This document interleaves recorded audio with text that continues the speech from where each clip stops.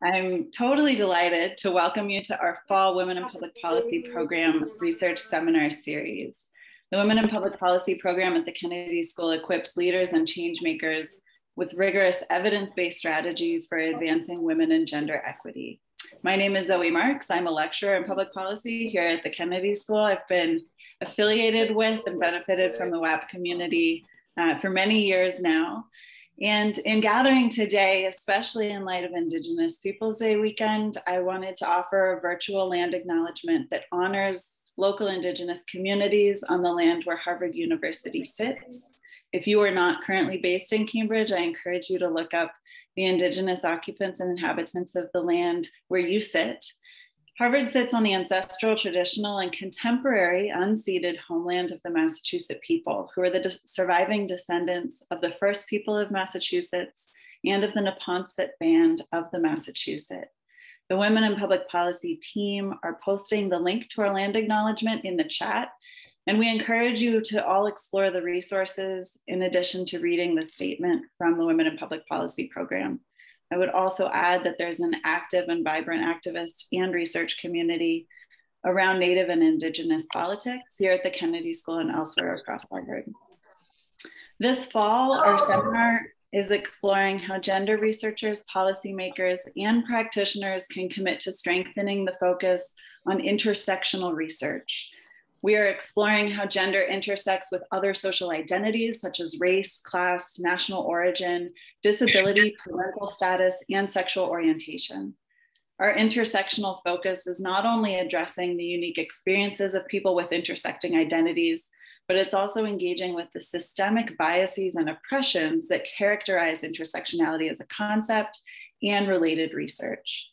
Many of the researchers that we're featuring in our seminar series this semester are also featured on our Gender Action Portal, which is an awesome trove of research from our team here at WAP. They've collected research from around the world and highlighted specifically the work that's looking at intersectional dynamics. You can find this at gap.hks.harvard.edu, which I think will also be posted in the chat, I hope. And without further ado, I'm thrilled, honored, delighted to be meeting and introducing Professor Manisha Shah. Professor Shah is presenting new research on regulating sex markets, lessons learned, and policy implications. As some of you know, this is a topic that I've taught in my own course on 21st century global feminisms here at the Kennedy School. And it's also a topic with which we're developing a case study for teaching along with Professor Derek Cohen and the team at Slate. Professor Manisha Shah is one of the leading global researchers on the economics of sex markets. She also undertakes research focused on improving child and adolescent health and education. The goal of Professor Shah's research agenda is to identify more effective policies and programs to positively impact health and education outcomes globally. Dr. Shah is the professor of public policy at the UCLA Luskin School of Public Affairs and the founding director of the Global Lab for Research in Action. She is an economist whose primary research and teaching interests lie at the intersection of applied microeconomics, health, and international development. Dr. Shah's work spans multiple countries, including Tanzania, Indonesia, India, Ecuador, Mexico, and the United States. And she has been supported by the Bill and Melinda Gates Foundation, the William and Flora Hewlett Foundation, the World Bank, and the National Science Foundation, among others.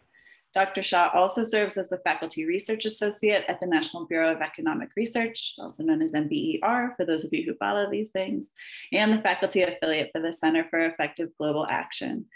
She's an editor at the Journal of Health Economics and associate editor at the Review of Economics and Statistics. Now, as I pass it over to you, Manisha, I want to let our audience know that you'll be speaking for about 45 minutes, and then we'll have 15 minutes at the end for questions and answers from the virtual audience. So if you have questions, feel free to put them in the chat now or to wait until Professor Shah's presentation is finished, but we ask that you not interrupt while she's presenting her research. So without further ado, I will pass it to you, Manisha, and my colleague Anisha Asundi will be managing the Q&A at the end of the presentation. Thank you so much, Zoe, for that warm welcome. And I just want to make sure that you all can see my slides. Okay, great. So I want to say it's a great honor to be invited to this very important series that you all are running on, women and public policy. And I have to say a big part of my research agenda the past 20 years has been really thinking about how we can optimally regulate sex markets while sort of minimizing all the potential harms to sex workers, but while also maximizing the welfare of all of us individuals in society. And so today, what I want to do is I want to give an overview where I will definitely talk a lot about some of my research on this topic, but I'm also, I also just want to generally share where we are in terms of like the state of the knowledge on this topic. So we'll also discuss some work written by other scholars. Before I get started, I definitely want to, I have a list here of all of my various collaborators over the many years who have helped me think through some of these issues related to the economics of sex work. And I would also be remiss if I didn't thank all of the sex workers all over the world who have spent a lot of time with me, sharing their stories with me and sharing their work lives with me. So thank you to collaborators as well as sex workers. So before we get started, I just thought it would be nice for all of us to get on the same page about how I will be defining sex work today, because this in fact is, we can talk about this at the end. There's some debate over what sex work is. I think in general, in terms of public policy, I'm an economist in economics. We tend to think about it as the exchange of sexual services for money or goods between two mutually consenting adults. And so that mutually consenting adults part of it is important. Today, during my talk, I will mostly talk about sex workers in terms of like, women are the ones who supply sex and men are the ones who buy sex. So males will be client or demand side, sex workers will be supply side. That's not to say that there are not a lot of men who sell sex these days. And in fact, the kind of the MSM market, the men who have sex with men market, has been growing over time. But generally speaking, if we look at the market globally, it's still generally women selling and men buying. It's of course very hard to quantify the number of sex workers engaged in the sex industry. I think, some of the best estimates these days have been that there are about like 1 million sex workers in the US. And just to give you an idea, like a number that, you all see female cashiers when you go to the store to buy things. So the ACS estimates that there are about 721,000 female cashiers in the US. Worldwide, of course, this number is a lot bigger. It's been estimated at 14 to 20 million sex workers. And I will say that anecdotally, we think that the sex market in the US has grown a lot during COVID, because a lot of women who were traditionally like bartenders or servers in restaurants have joined kind of the online / porn sex markets during COVID due to job loss. Again, revenue is something hard to quantify for obvious reasons, but for those who have tried to quantify it, sex markets generate a lot of revenue, both in the United States as well as globally. So then, in the US, we estimate it's around $15 billion annually and about $190 billion annually worldwide. So, there's a lot of kind of money associated with this market. From a public policy perspective, why do we regulate sex markets? Why is this something that we even care about? I think historically, the big issue with regulation has had to do with disease transmission, right? We worry a lot that sex markets are associated with higher rates of STI transmission, higher rates of HIV/AIDS transmission. And of course, there's also all the other negative externalities that we worry are associated with sex markets, whether that be related to crime or drug use or violence against women or, housing prices decreasing. So those are sort of like the reasons. But again, I would be remiss if I didn't mention that honestly, I think one of the big motivating factors of like how we select which which types of regulation to implement when it comes to sex markets really has to do with this issue of moral repugnance.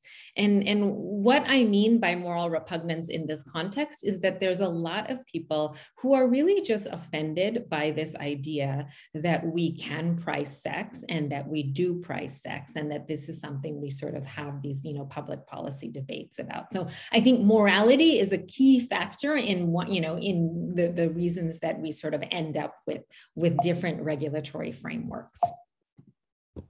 So this is just to give you an idea of how much variation there is across the world, right? So these red countries are countries that have criminalized or basically prohibit prostitution. And you'll notice that the United States is almost all red, except for Nevada. This is Nevada where, there's a few counties in Nevada where we have legal and regulated sex work.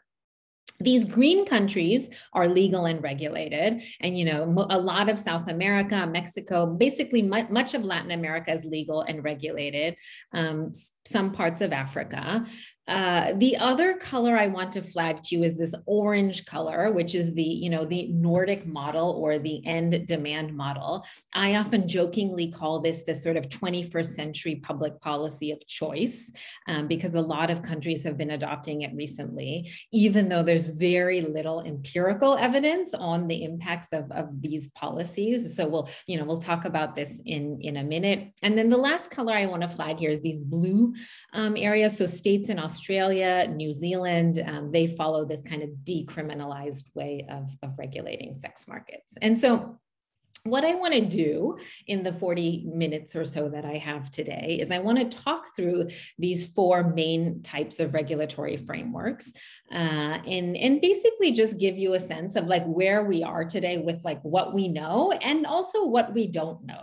For those of you on this call interested in doing research in these areas, there's just a lot of research that still needs to be done.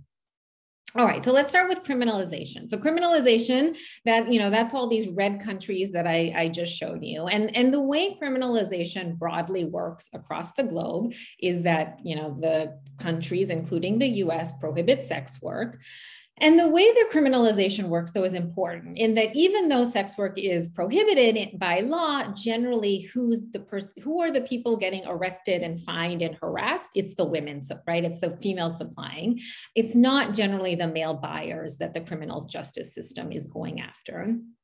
And I would say in the United States, it often tends to be like majority brown and Black women who are getting arrested for sex work in our country. And the idea behind criminalization is that it raises the cost of doing business, right? And it raises the cost of doing business because as a sex worker now, I have some positive probability that I'll get thrown in jail or that I'll get fined. And so on the margin, I might not enter the market because I just don't want to deal with that. And so the kind of one of the motivations that countries criminalize is precisely to keep the market size down, right? The idea is we're going to raise cost to entry and we're going to limit the size of the market.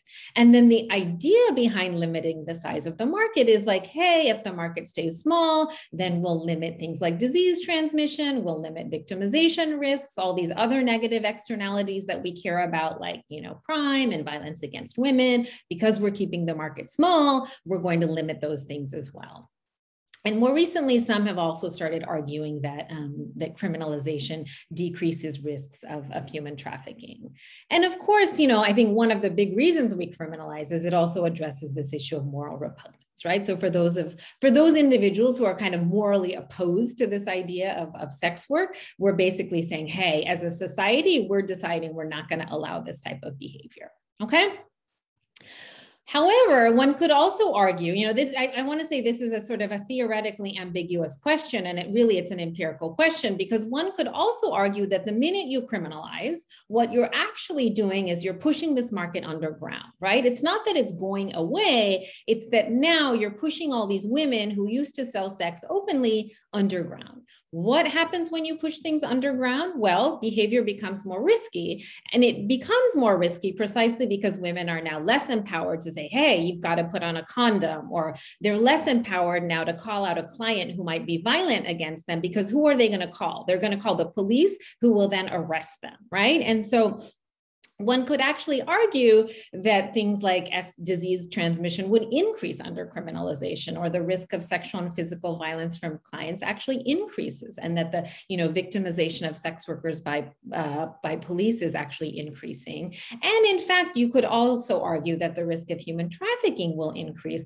precisely because you've pushed this market underground. And so all these sort of bad apples in society now can operate much more openly underground than they could, in the sort of decriminalized world. And so really, this is an empirical question, right? You could argue things both ways. I'm an economist. I say, let's bring this question to the data.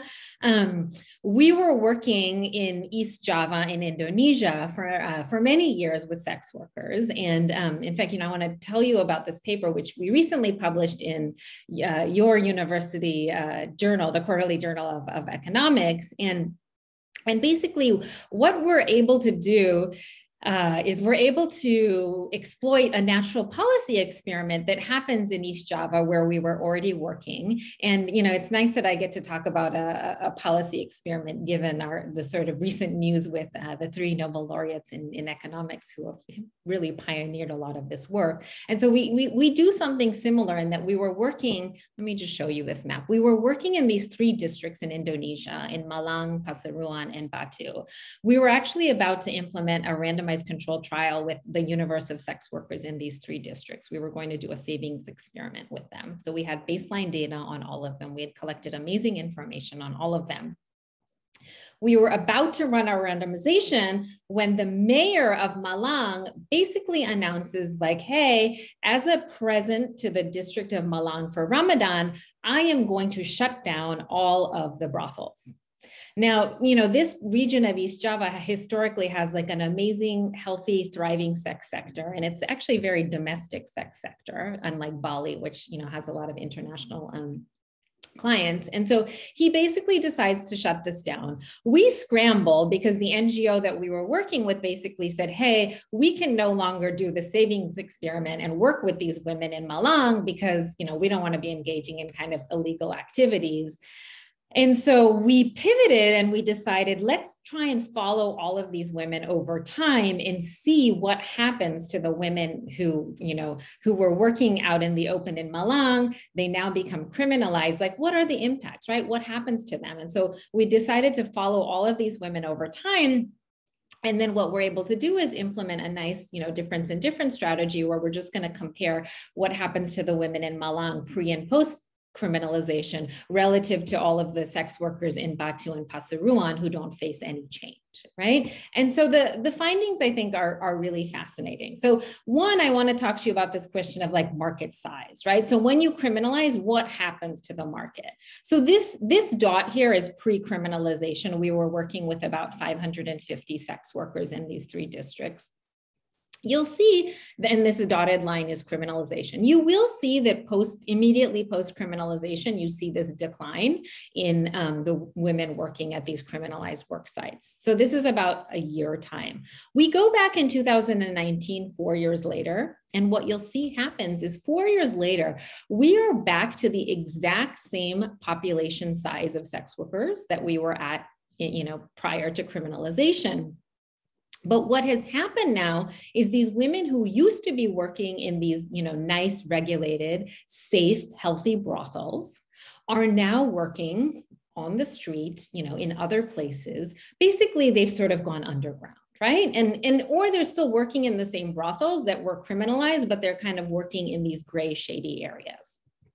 And so what we're able to do is we're able to look at a lot of outcomes. We tested these women at baseline and end line for sexually transmitted infections. And what you'll see is post-criminalization, women at criminalized work sites are about 20 percentage points more likely to test positive for an STI. That's about a 56% increase in STI. So that's a huge jump, right, in STIs. The main mechanism we find is it's really a story in Indonesia about condom use.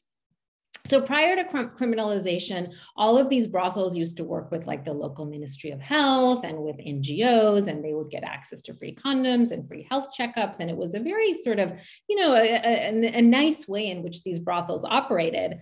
Criminalization happens, you no longer have collaboration with the local Ministry of Health. You no longer have any collaboration with NGOs. And so what happens is, you know, women basically are less likely to be getting health checkups. They say now it's significantly harder to obtain condoms.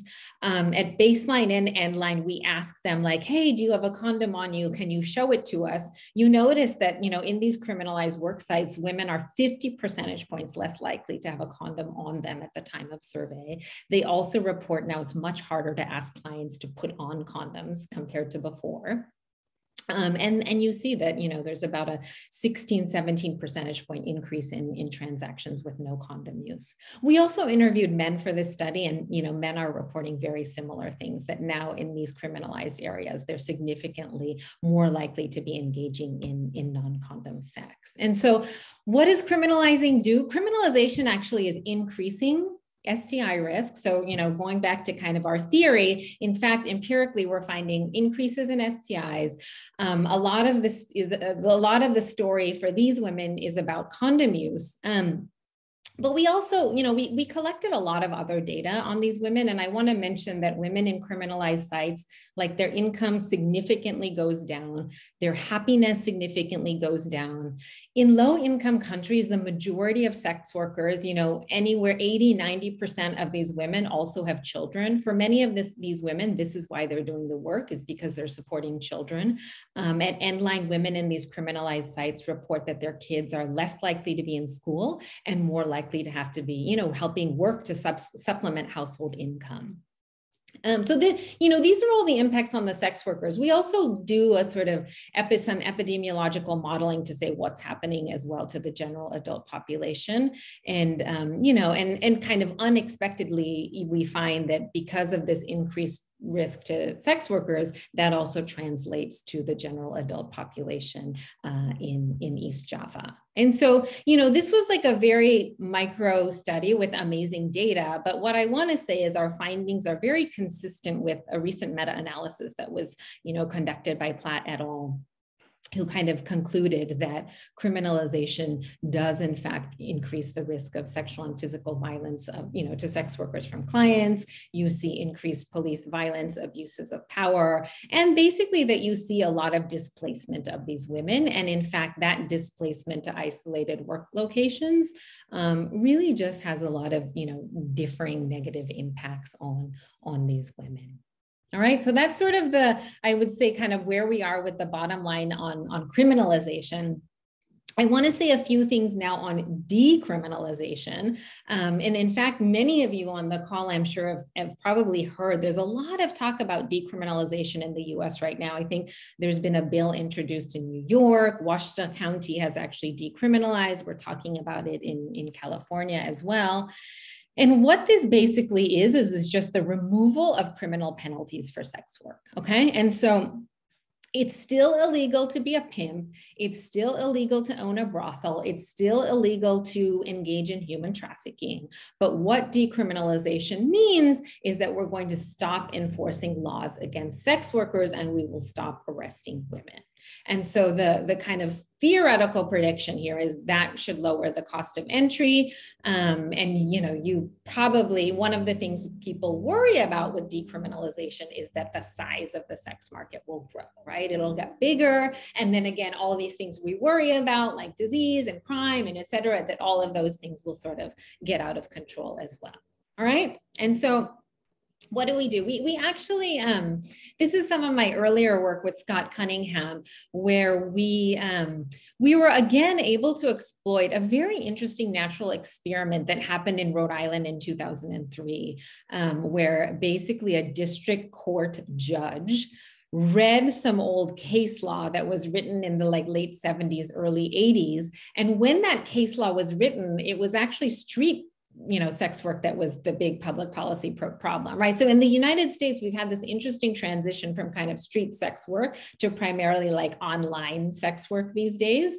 And so this case law actually prohibited street sex work. It said nothing about indoor sex work. And so for this like period of 6 years in Rhode Island, from 2003 to 2009, you have this nice period where until they can kind of rewrite law and recriminalize indoor sex work, you have this period of 6 years where indoor sex work in Rhode Island is decriminalized. And so we exploit that natural experiment, and we look at various outcomes of interest to kind of compare Rhode Island to the rest of the US where there's no policy change to see what happens, right? And so, the first thing we kind of look at is, hey, do you actually see a decrease in arrests in Rhode Island for sex work? And we do find that. So we do, and we did a lot of qualitative work for this study as well, where we interviewed a lot of police basically saying like, yeah, we had to stop arresting these women because during this period, there was sort of, there was no law that we could use to go after them. So you see a decrease in arrests.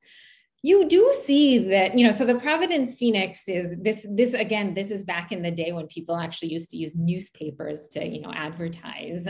So pre kind of the big online market. So the Providence Phoenix was like this weekly local paper where sex workers would advertise, their services.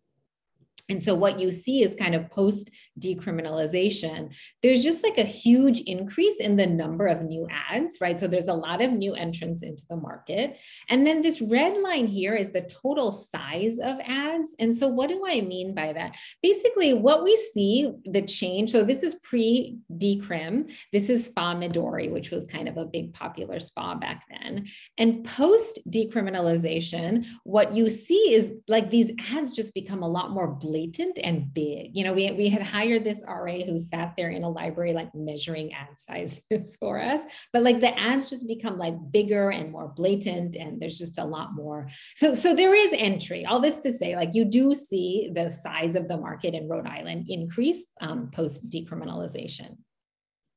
So then our next, question is, hey, what's happening? We're kind of interested in disease, right? So what happens to things like gonorrhea? So gonorrhea is a nice measure of risky heterosexual sex. And so what you'll see here is this dark black line is Rhode Island. And this dotted line here is when they decriminalized. And basically in Rhode Island, during this kind of 6-year period of decriminalization, you'll see that gonorrhea incidence decreases relative to what I'm calling here synthetic Rhode Island, which is, the synthetic control here is made up of other states in the US. So there's about a 40% decrease in gonorrhea in Rhode Island during this period, which is amazing. I mean, that's a, pretty significant decrease. And what we find is, we use a lot of data in this paper, but we do find that during this period, sex workers are engaged in less riskier sex. So they're more likely to use condoms. They're less likely to engage in anal sex. And so it does look like there's safer transactions happening. The other outcome we were interested in was reported rape offenses, right? We wanted to look at this issue of violence against women, because again, one of the things that people have argued is that when we decriminalize, there's a lot of entry, and then there's just a lot more violence against women. And so we looked at reported rape offenses in the US, and this is using Uniform Crime Reports data. And again, we find something really interesting here, which is basically this black line again is, Rhode Island, and our dotted line here is synthetic Rhode Island. And during this period of decriminalization in Rhode Island, there's about a 30% decrease in reported rape offenses against women in Rhode Island. And so again, we're finding that the data is suggesting there's actually a decrease in violence happening. And kind of while we were writing this paper in Rhode Island, there was similar work happening in the Netherlands around, a different policy experiment where the Dutch government basically decided to create tipple zones, where tipple zones are these areas where street prostitution is legally allowed. And so what they do in this study is they look at the impact of, what happens when the Dutch government is creating these tipple zones. And what's really interesting and what was sort of exciting for us is they're finding very, very similar results to what we find in Rhode Island, in that there's about a 30 to 40% decrease in sexual abuse and rape that women face in the first 2 years of this policy. So overall, kind of where we are, I would say, in terms of state of knowledge of decriminalization, there's definitely been some debate over whether or not the market size does increase. We show that it does in Rhode Island. Others have kind of debated about whether or not, how much it increases. And I think some of that depends on where you are at the baseline, right, when this change happens. But I would say the overwhelming evidence right now on decriminalization, kind of including our work, the work in the Netherlands, there's also some, other work I'm not going to have time to tell you about, but really the kind of overwhelming evidence has been that population STI rates decrease under decriminalization. And a lot of these outcomes that we care about related to violence against women are also decreasing. And that, some of these, again, these crimes that we often think of as affiliated to sex markets are actually decreasing. And, if you talk to someone in New Zealand, New Zealand decriminalized a while ago, they would say, well, of course. But one of the things that made New Zealand hard to study is they decriminalized all at once as a country. And so in terms of causal analysis, it's always hard to think about like, hey, what's a good counterfactual or what's a good control for New Zealand, because the entire country has decriminalized. Okay, so in the last 15 or so minutes that I have, I want to talk a little about both the Nordic model as well as legal and regulated model. So the Nordic model is often also called the end demand model. I've also in New York recently heard it being called the equality model. I sort of jokingly told you, I often call it the 21st century public policy of choice. I've also read that it's being considered the best practice internationally for regulating sex markets. And I would, and let me, before I get on to what it is, let me just put in my 2 cents, which is I don't know why this is happening, because I would argue from a research perspective, we know very little about this model. This model was adopted in 1999 in Sweden, which is why it's called the Nordic model. And then Norway, Iceland, they quickly followed. But more recently, you've seen Canada adopt, France adopt, Israel adopt, Ireland adopt. So, you're seeing a lot of European countries quickly adopting this end demand model. What is the end demand? And I should also mention, I've heard that a bill has been proposed in New York City or in New York as well to adopt end demand. So the idea, end demand is sort of similar to criminalization, except now, as opposed to going after the sex worker, you're criminalizing the buying side of the market, okay? So you're basically, potentially arresting men, you're fining men, you're sending men to prison for buying sexual services. A lot of the literature on the Nordic model is, it's actually written by feminists, and it really sort of poses sex workers as victims of, kind of a large capitalist system and clients as oppressors, okay? And so the idea, though, very similar to criminalizing the sex work side of the market, the idea with criminalizing the buyer side is, again, that we should decrease the size of the market, right? And that women kind of shouldn't be selling sex. And this is like a market that we basically want to see disappear in some sense, right? And so I myself have not done empirical work on this model, but I want to talk about 2 interesting studies that are out. So this paper, this is Marina De La Giustia and her co-author. So this paper was just accepted at the Southern Economic Journal, where they're looking at the United Kingdom over time, because the UK over time has started adopting like this end demand model, and they've started kind of going after clients and stopped going after sex workers.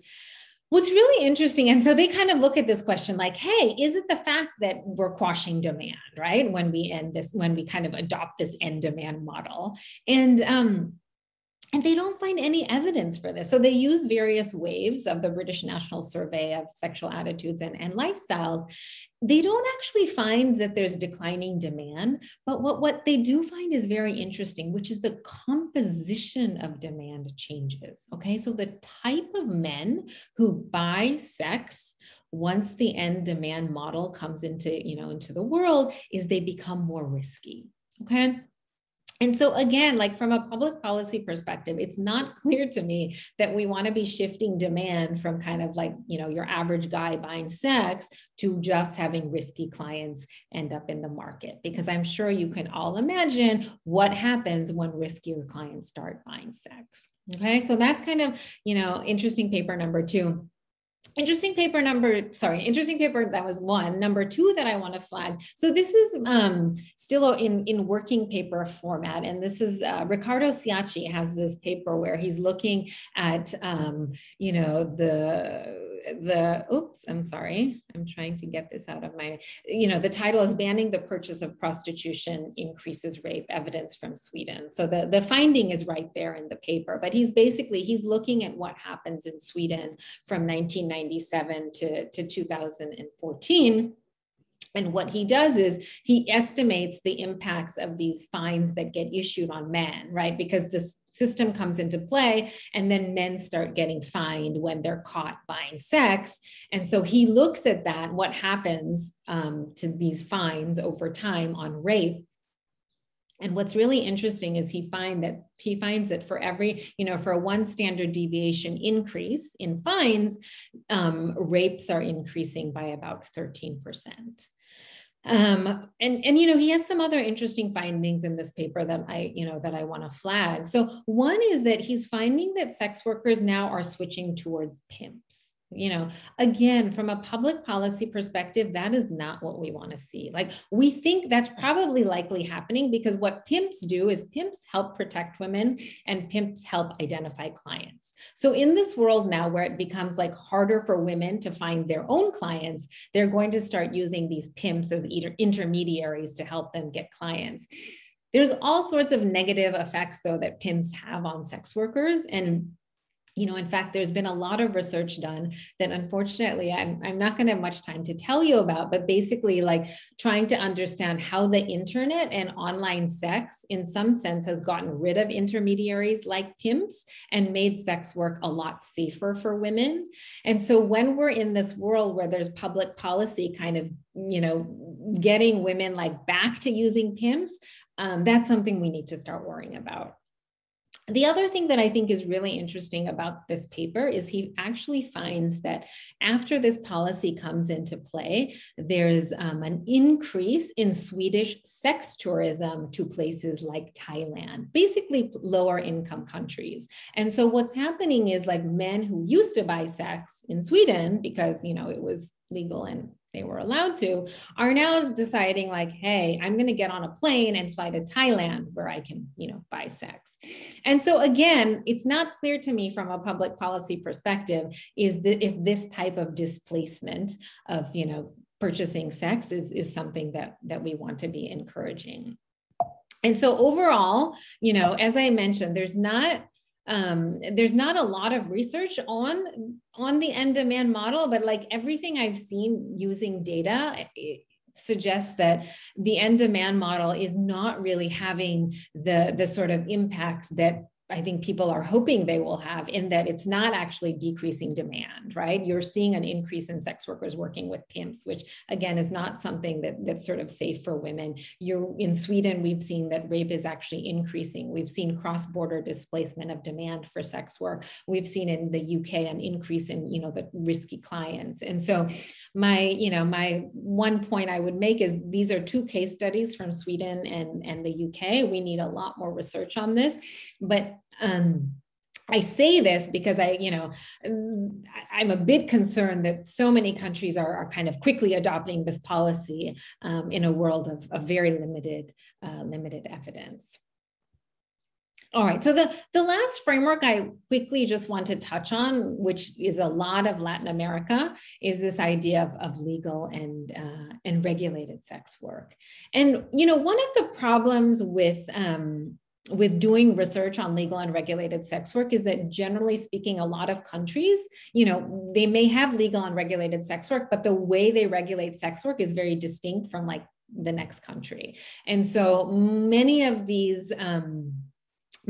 impact studies are kind of much more country specific, but I would say, generally speaking, in the world of legal and regulated, we're in a world where, women can sell sex, but there's some sort of licensing and or registration requirements or zoning requirements that they need to comply with, okay? And so often it's some sort of occupational license where you become a legal sex worker if you have a license certifying that you're healthy, that you're STI free, that you're HIV/AIDS free.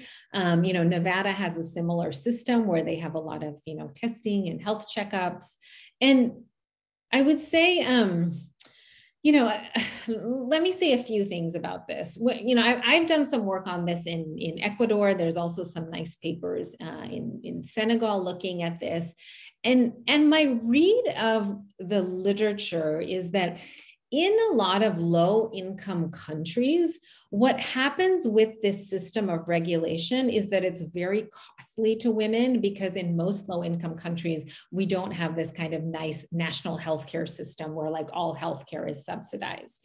And so what ends up happening is a lot of women have to bear the costs of the testing and the checkups, and it's quite costly for them.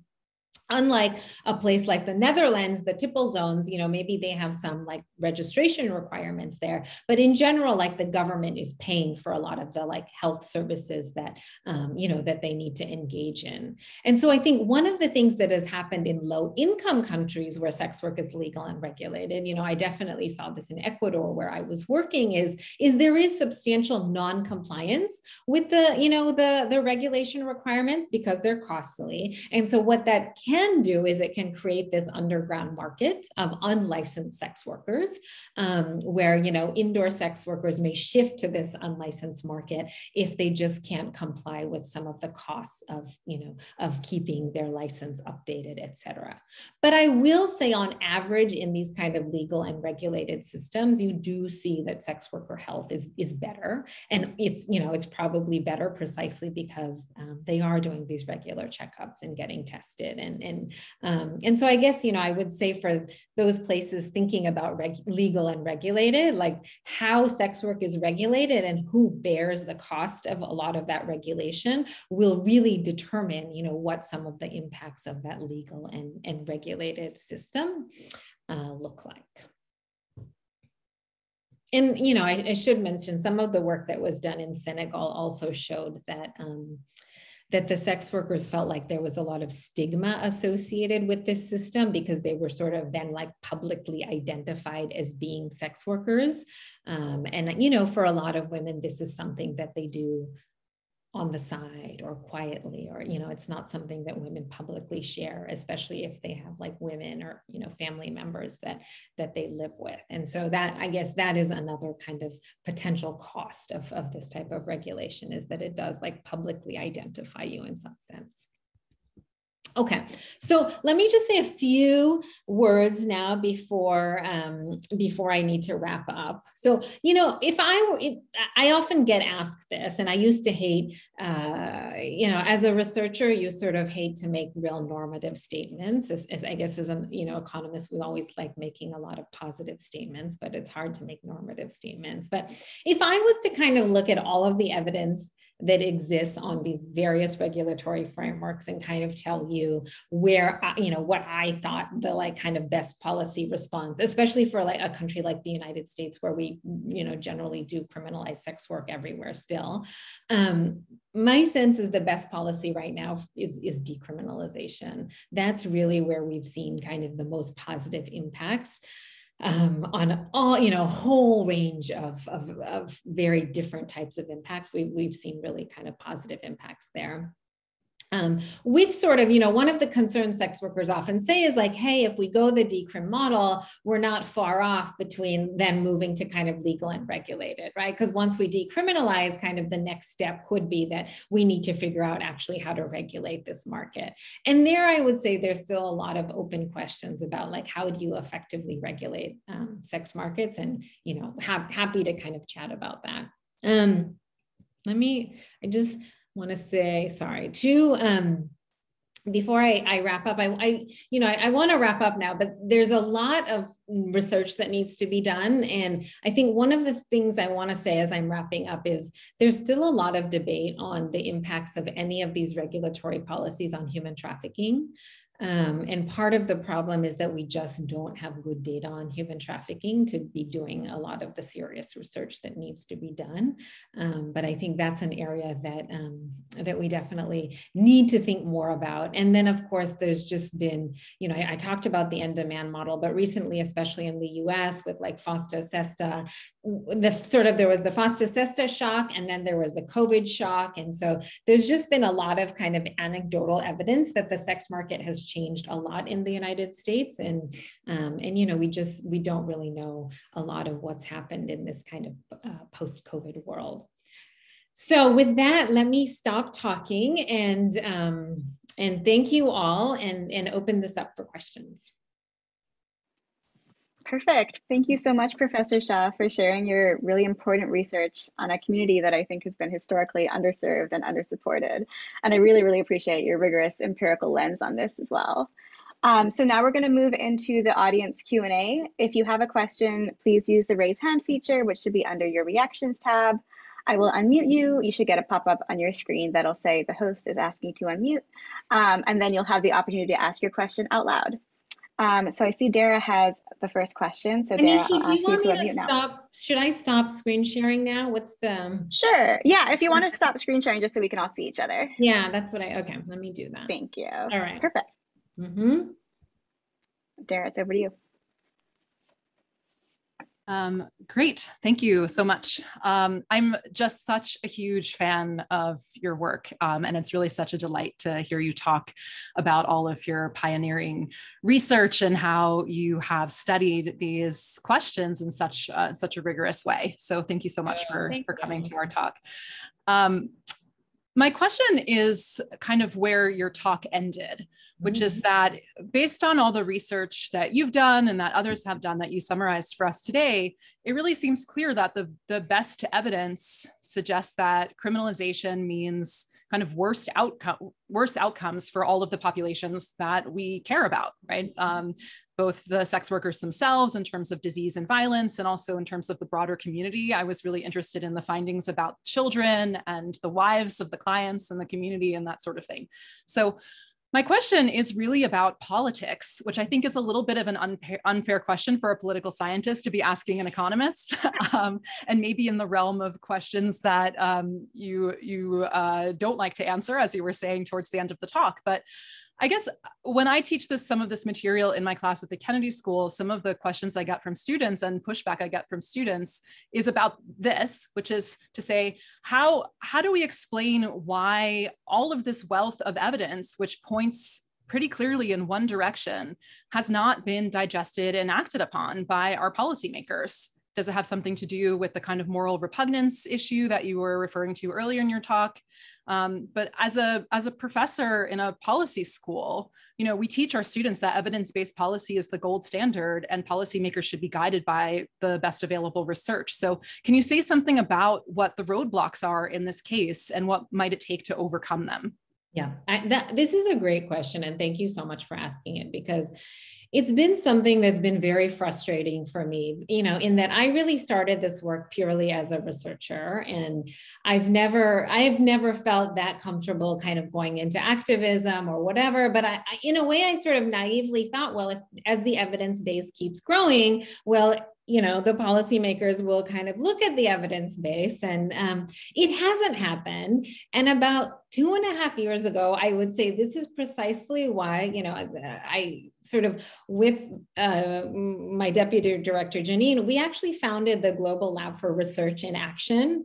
And I would say part of the reason we founded this lab was because I came to this realization that this research and action piece doesn't often come from people like me. Even though like I'm doing the research, it's not getting out as much as I would like to the people who actually need to be hearing this, right? And I would say, like, since the lab has come around in the past few years, like I've done events with district attorneys across the US, you know, we definitely engage more with like policy maker types, but it's still, I mean, I will say it's still frustrating because in New York, for example, like the end demand model is being seriously considered right now. And when I hear things like that, I'm sort of like, wait a minute, all of the evidence for the end demand model is terrible. Like, why are you even, you know? And so part of it is like, how do we, you know, we've been sort of partnering with like decriminalized, you know, various organizations. But I think one of the big problems is that this is one of these markets where people just have very strong preconceived notions based in like their own moral compass. And so it's often hard to shift people's views on these things. But I often come back to this, like, it seems like we have in some sense with marijuana, right? Like, I never thought there would be a day where like I would be living in a place where I can walk down the street and kind of buy marijuana legally, right? And so it has been done. The question is like how we make it happen. And I think part of the problem, at least in the US, I'm going to be like perfectly blunt here. You know, I've always considered myself a feminist. I think I'm a feminist. I get a lot of hate mail from feminists now. And I think part of the problem in the US is the feminist movement has really splintered into the like decriminalize and the end demand. And there's a lot of really vocal, strong, savvy feminists pushing for the end demand model. And in a way, I feel like they've actually done a much better job organizing and, you know, getting out there, which is why we've seen these countries like Canada and France like adopt these policies. You know, because maybe there's something sort of politically easier to be like, hey, you know, we get that we've been criminalizing women and arresting poor women. Now we're going to go after the men, right? I think that's like an easier political message to sell to people, as opposed to like, hey, let's just stop going after the men and women. And if they're two mutually consenting adults, let them decide what they want to do and if they want to pay for sex. And, you know, I think that's like a harder message to sort of push. So it's yeah. It's been a huge source of frustration for me. Perfect. Thank you both so much. Do other folks have questions? Please feel free to raise your hand, or if you'd rather pop them in the chat. Oh, I see Morgan has a question. I will ask to unmute you now.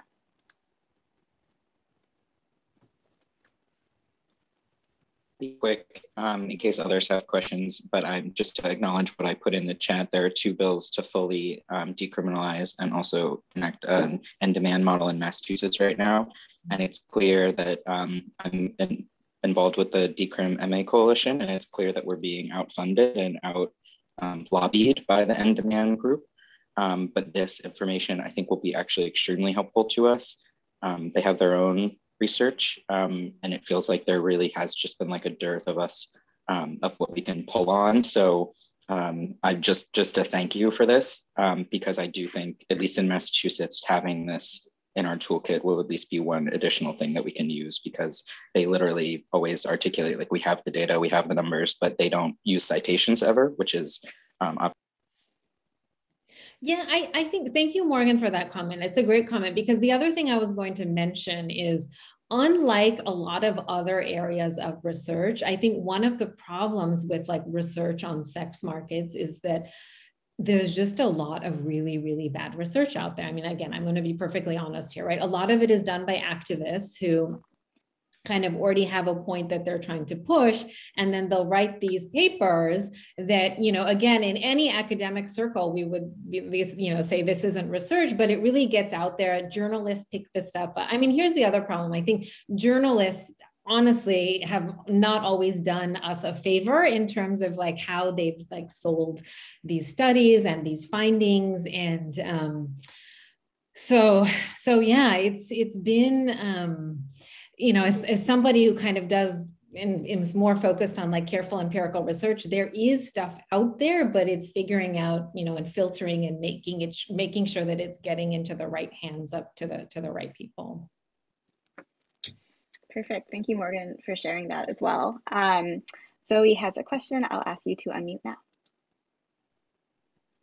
Thank you, Anisha. And I'll try to be quick so we can get one more in. But Manisha, one of the things that I've heard from sort of more radical but still end demand aligned sex workers and sex worker organizations, I would say, is really just that the decrim policy doesn't do anything to move vulnerable girls and historically oppressed groups of women. As you said, in the US, it's Black and brown women, but it's different groups in other countries, out of the sex work market and into, you know, dignified labor jobs that they might want, or even just like protected healthcare and access to education. And given that that's what so much of your broader work is on, I was curious if you could kind of share whether there's any new research that's going in that direction about this sort of like, is there a way to change the composition of who is, you know, economically coerced into sex work? Right.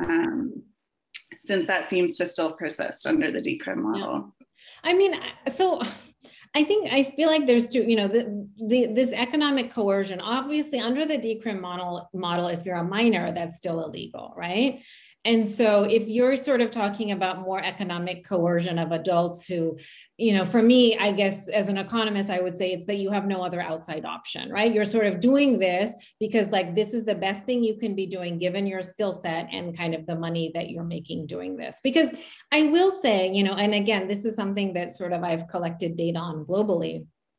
On average, sex workers make a lot more money than the average woman that looks like them, right? In terms of kind of education and skill set and et cetera, et cetera. So it's sort of a good living minus, of course, all the huge risk factors that, you know, you need to account for. And we could actually argue that that's probably why they make so much money, is because it's a very, very risky job, right? And so there needs to be some sort of compensating differential that they're taking home because they're engaging in so much risk. And so I won't disagree with you there. You know, I think like labor market opportunities for like low income, poor, uneducated women in this country and in most countries are terrible. But to me, that's sort of a different policy question, right? In that my sense of like, if you talk to most Black and brown women in this country who sell sex, you know, the first thing they would want is for police to stop going after them, right? Because in some sense, like until you can get out of the fear of being arrested for the type of work that you're doing, you can't really even focus on like, what else should I be doing? And one of the problems, again, anecdotally, that I've heard from them with the end demand model is like, sure, now you're no longer arresting me, but you're arresting my clients. And so like, if there is going to be this period of transition, you know, maybe for some women, which is, hey, I want to do something else, like the sort of negative income shock to them when you're arresting, you know, their client base, it's not as bad as arresting them, but it's almost as bad, right? And so to me, I feel like there's sort of, you know, again, I'm going to really simplify things, but there's kind of two groups of women, right? There's the women who are engaging in sex work and want to keep doing this, and this is their job, right? And they're happy to be doing it, and they just want to be left alone, and they want to do what they need to do. Versus, like, of course, there are other women who are like, hey, I'm doing this, I love other job market opportunities, etc. I would say for either types of these women, the end demand model is not like, you know, where we should be going. The decrim model, much better, because at least you're saying, hey, we're going to stop arresting you and we're going to give you the space to figure out like what you want to do. And like, I 100% agree we need to figure out labor market issues for women like globally. They are terrible right now, especially with COVID and, you know, but I honestly feel like that's just that's another issue. That is not necessarily something related to kind of how we regulate sex markets, right? And I sort of, to me, I see those as two separate things. Great, thank you both. I think we have time for one last question, and I see Rachel's hand is raised. So Rachel, I'm going to ask you to unmute now, if you could ask your question. Hi, thank you so much for your talk. I'm currently doing sort of like writing a paper on like gendered welfare states, and this might not be an area that you can really speak to, but I was interested in like in countries where they're adopting the fourth model of sex work, have there been different approaches to like folding sex workers into the welfare state in terms of like pensions or like other benefits that, you know, workers get from the state? Because I feel like my instinctive response would be that they should be folded into the same way as other workers, but obviously with moral panic, I feel like that might impact, I guess, like the benefits that they get from the state despite being registered and regulated. Yeah. So I think, you know, my sense is there's like good evidence of this in places like New Zealand, where, you know, and in some Northern European countries as well, where sex workers are in fact, you know, a part of like the welfare system. And I think, you know, in the US, for example, this has really come to light during COVID when, again, this was all anecdotal, but many sex workers were sort of like, hey, we don't, you know, we don't qualify for a lot of this government assistance that's happening right now due to like job loss or, and again, I'm going to tell you all this anecdotally, but because I've now worked in so many countries with like very different regulatory environments, I would say kind of on average, like in countries where sex workers do, you know, are kind of folded into the welfare state and get access to healthcare and access to unemployment and access to other welfare benefits, they just seem to do better on average. You know, and again, I don't think that it's terribly surprising. This is, you know, this would be true of sort of anyone. And you know, I'm an economist. I've always, to me, I sort of view this as a job, right? And many women across the globe will be like, hey, this is what I do for a living. And it's not clear like why I don't get access to the same benefits that other, you know, employees do. And so, you know, again, like my sense, my prior, I think some of the research out there does suggest that kind of it's better for women. I will say though, in the US, like, you know, when we talk about kind of in this world were we to decriminalize, and then we sort of think about what would it look like if we were legal and regulated, right? Like one thing that often comes up in these conversations is, you know, I'm always like, hey, you guys would have to start paying taxes now, right?